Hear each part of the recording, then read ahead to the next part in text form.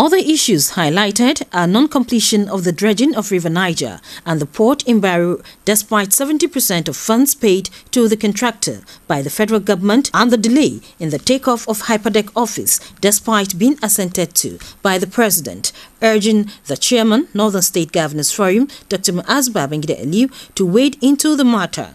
The participants appreciated the ongoing rehabilitation of federal roads in the state and the strategies evolved to sensitize the public to be security conscious, imbibe environmental, water and food sanitation to guard against Ebola virus and other diseases.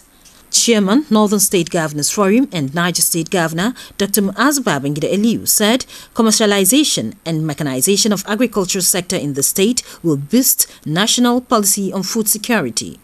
Deputy Majority Whip, House of Representatives Ahmed Mukhtar commended government at all levels and the traditional rulers for their role in the maintenance of peace and security in the state. Chairman, Niger State Council of Traditional Rulers and Etsunupe Alhaji Yahya Abubakar also appreciated government and pledged their continued support to the implementation of its policies and programs. In Mina, I am Mary Narbabshi, NTA News.